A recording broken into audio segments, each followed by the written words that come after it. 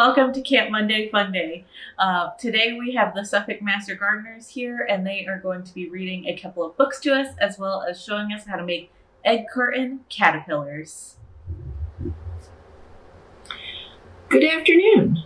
Welcome to another Camp Monday Funday. I'm Wanda Gerard. I'm from the Suffolk Master Gardener program.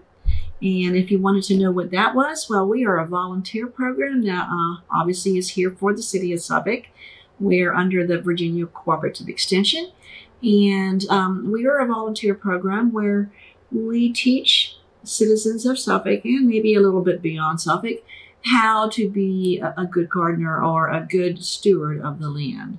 So again, we are a volunteer program, and that's what I'm doing today. I'm going to do a little volunteering to teach you something fun.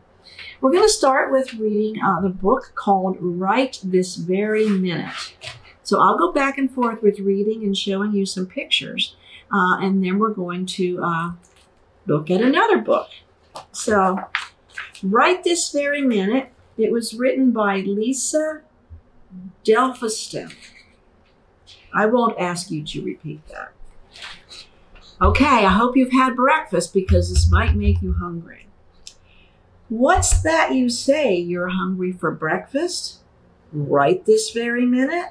Well, then you need a farmer. You have the stories of so many right here on your table. And we're going to talk about these different food items and how they get to your table. Right this very minute, in a citrus grove, a grower tests his oranges to see if they are ripe. When the fruit is ready, the harvesting crew will pick the oranges, which will be squeezed into the juice you drink in the morning. So that's how orange juice comes to your table. Right this very minute, in a new field on a wheat farm, a farmer drills furrows, the perfect depth for the seed. A furrow is with the ground, you make like a little indentation or a little ditch, and they can adjust the equipment so that it goes to the perfect depth so that it makes planting a lot easier. I grew up on a farm, so I knew that. Your pancakes were made with the wheat that came after this grain was harvested, and then it was made into the flour and again became pancakes. Pancake flour. There we go. Right this very minute, in a sugar bush filled with maple trees, a sugar maker replaces an old collection of buckets with a new tubing system to carry the maple sap to a syrup tank. The sap will be boiled down and evaporated until it becomes thick and sweet, like the maple syrup you have put on your pancakes. Now, most of us know that maple syrup comes from the New England area. It's a little colder up there, and it does something to the trees make better syrup because of those temperature changes. So there we see them going through the process of making maple syrup. What's that you say you'd like a snack right this very minute? Well, again, you need a farmer. You have the knowledge of so many right here in your hands. So we're going to talk a little bit about some snacks. Are you getting hungry yet? Right this very minute, as the sun sets on a cranberry marsh, a grower starts protecting the crop from a frost.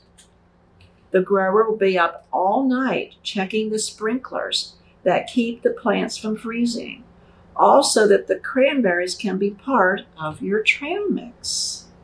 I'm pretty sure you've had cranberries in trail mix. Right this very minute, on a southern farm, a peanut farmer installs soil sensors to make sure the fields aren't too wet or too dry. These sensors help the farmer decide when and how much water to give these sensitive plants. Now, this isn't in the book, but here in Suffolk, we have a lot of peanuts being grown. So hopefully you experienced some of the information about growing peanuts by going to the Peanut Fest because they have some of the equipment there and they talk a lot about how peanuts grow. What's that you say? It's time for lunch? Right this very minute? Guess what? You need a farmer. You have the hard work of so many right here in your lunchbox. Now you see the young girl is eating a sandwich. That comes from the wheat that we talked about earlier. Right this very minute, a dairy farmer tends the cows. See the cows? Lots of different color cows.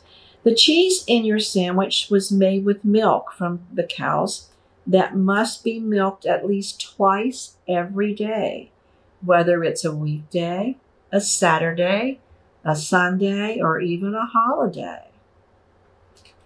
How many of you knew that milk came from a cow?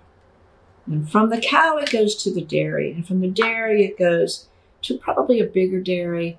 And then it is put into the milk jugs delivered to your store. Right this very minute, farmers till and test the soil for nutrients to make sure it's healthy before planting seeds that will grow into the long, crunchy carrots. Right this very minute, an apple grower works with a beekeeper to bring beehives into the orchard. There's a big business in the United States where farmers drive beehives around on tractor trailers to a lot of these big farms, especially out in California for growing almonds. You might find almonds in your trail mix. Hundreds of thousands of honeybees will pollinate these pale pink blossoms, helping each tree grow many bushels of apples for you to enjoy. And from apples, we get apples and we get applesauce and apple pie. Lots of good things. What's that you say? You're ready for dinner? Right this very minute? Then you need a farmer. You have the pride of so many right here on your plate. Let's talk about what's for dinner. Right this very minute, a cattle rancher moves the herd to a wide pasture to graze. She cares for the cows and welcomes their calves into the world. When the calves are old enough, they will move to the new pasture or a feeding yard before they are harvested for the beef that will be made into your hamburger. Right this very minute, a farmer plans a crop rotation schedule to keep the soil healthy and to grow more of the very best vegetables, like the potato you've topped with broccoli and with cheese. Remember, cheese is dairy. That would have come from the milk from the cow.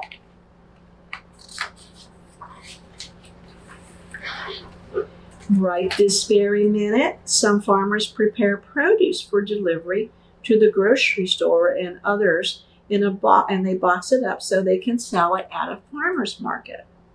And you probably see pictures of lettuce growing here, maybe cabbage. Those are two kinds of produce.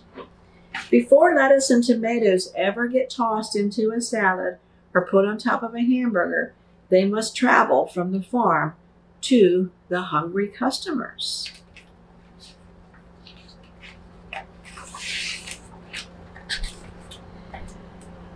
What's that you say? You'd like to have dessert right this very minute? Then you need a farmer. Sometimes it takes a whole family to make the farming business work. You have the dedication of so many of those farmers, again, right here on this page, so you can begin to eat them with your fork. Right this very minute, a grower checks the weather forecast in a family-owned strawberry patch, while the workers help hundreds of visitors pick their own strawberries. Perhaps you've gone picking strawberries. There's several pick your own farms here in Suffolk. Right this very minute, a family checks their backyard coop to make sure that the chickens have enough feed and fresh water. Then they collect the eggs that get made into foods like the shortcake in your bowl.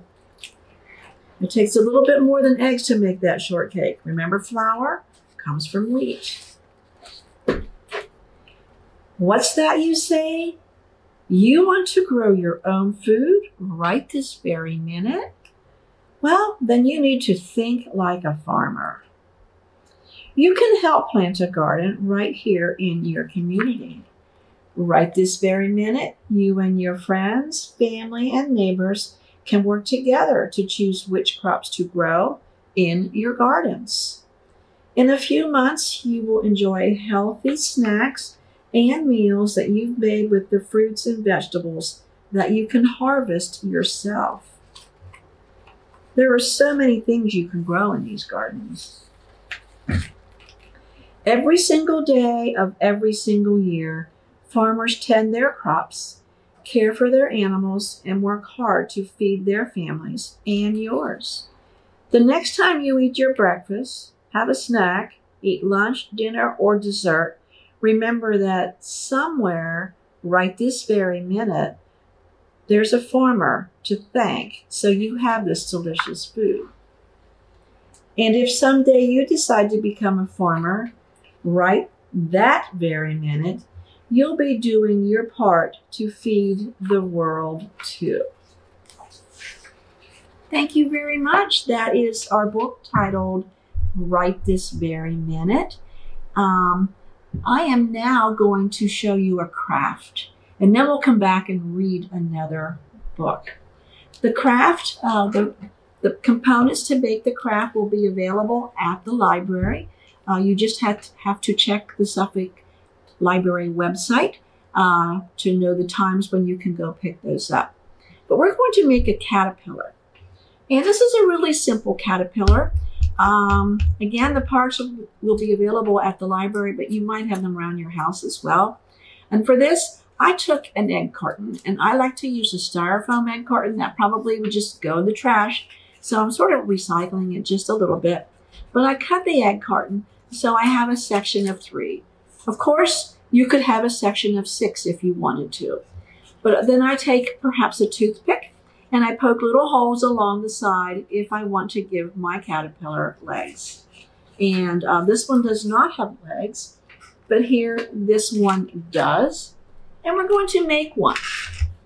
And so to make one, you probably just want to use simple things. And pipe cleaners are the easiest. And I take, and again, I had a little hole. So I put the pipe cleaner through the hole. Sometimes it's a little challenging.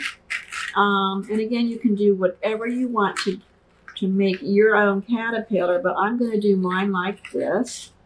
And as you know, a caterpillar is from the insect family, and insects have 6 legs. So by doing it this way, I am going to automatically give my caterpillar 4 legs. And now I'm going to come into the back. I'm going to try. That didn't work too easy. I'm going to do it this way. Again, any way you want to do this, it's going to be your caterpillar. And depending on your age, maybe you need an adult to help you, or maybe you don't. But we're going to pretend those are legs. Okay, so and already I got a head start. You can see an insect has antennae. So another pipe cleaner, and then here's some little fancy doodads on the end. Now, my caterpillar does not have googly eyes on it, but this one does. It also has a sticker, maybe some raffia. The whole idea is you're recycling something to have a little bit of fun, and it's going to help you remember that caterpillars are important. And if you want to know why, Well, caterpillars become the moths and the butterflies that we see flying around. And they are just one kind of pollinator that helps pollinate the food that we eat. Hello again. We're now going to read Anywhere Farm. And this book was written by Phyllis Root. So, let's get started. Anywhere Farm. Lots of introductory pages here. For an anywhere farm, here's all that you need. Soil and sunshine, some water, and a seed.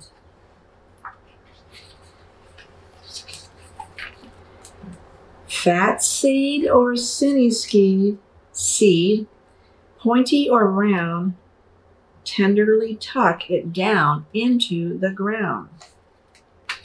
Then you watch and you wait, you water, you weed, your seed will sprout out at its own seedy speed. So here we have a child with a little seedling that has come up after she's planted it. And you'll have an anywhere farm. It's probably in her backyard. So where can you plant your anywhere farm? An old empty lot makes a good growing plot, but a pan or a bucket, a pot or a shoe, a bin or a tin, or a window will do. Plant a farm in a crate, plant a farm in a cup, plant a farm in a box on a balcony, 10 stories up. You get the idea. You can pretty much plant a seed anywhere. Plant a farm in a truck, in a box, on a bike. Plant an anywhere farm anywhere that you like.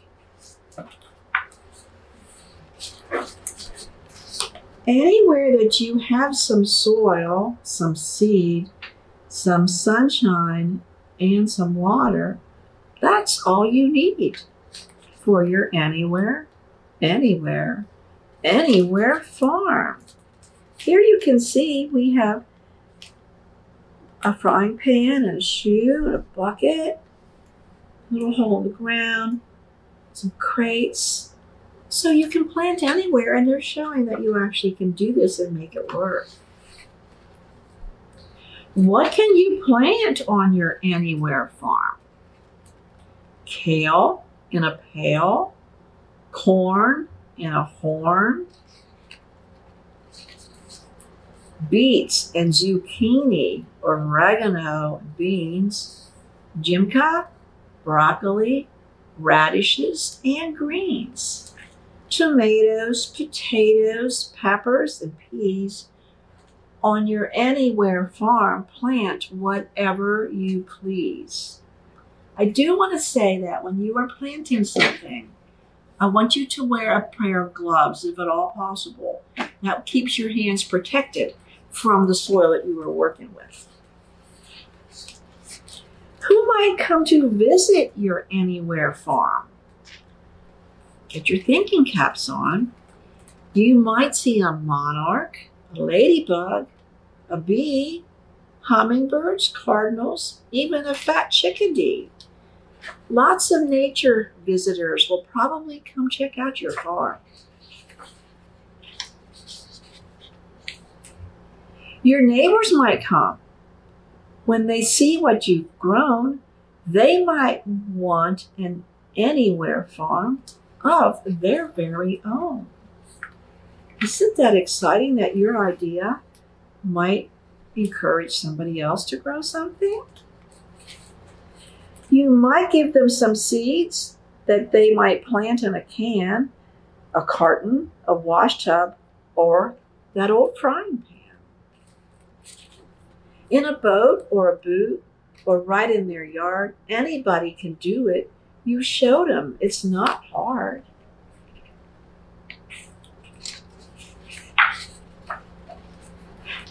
With your farm in a basket and mine on a chair, with soil and sunshine and water and care, one day all our anywhere farms anywhere might turn into an everywhere farm. Everywhere. Look how lush everything looks. It's because several people started their own little farm. Where does it all start? What do you need? Just one farmer, you, and one little seed. And here we see the young farmer laying on the ground looking up at the sunflower that he has grown. Thank you for joining us today. Again, for more information on programs that the library has and for picking up a kit to make a caterpillar, please visit the Suffolk Public Library website. That is suffolkpubliclibrary.com. Thanks. Have a nice summer. Thank you to the Suffolk Master Gardeners for that book and craft. And thank you for joining us. And make sure to check out our calendar for next week's Camp Monday Fun Day.